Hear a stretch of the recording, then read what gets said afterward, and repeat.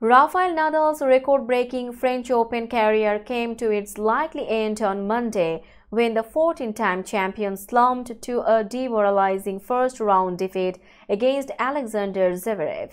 Nadal, who turns 38 on June 3, went down 6-3, 7-6, 6-3 to world number 4 Zverev, suffering only his fourth loss in 116 matches at Roland Garros since his 2005 title-winning debut.